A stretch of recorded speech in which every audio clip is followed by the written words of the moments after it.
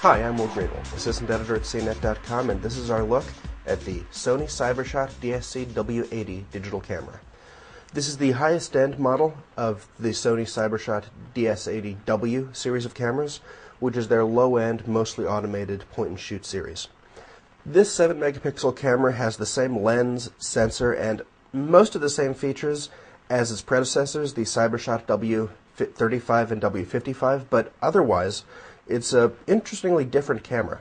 It has the home menu system, which is very similar to the PlayStation Portable menu system, and is actually a lot different from any system we've seen on any other camera so far.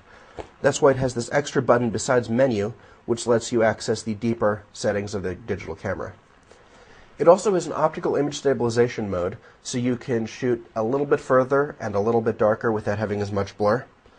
But otherwise, it seems like a fairly simple 7 megapixel point-and-shoot camera. It has an interesting finish, a cool menu system which might be seen in future versions of Sony CyberShot cameras, but otherwise it just rests pretty firmly on the high end of the W series of CyberShot cameras.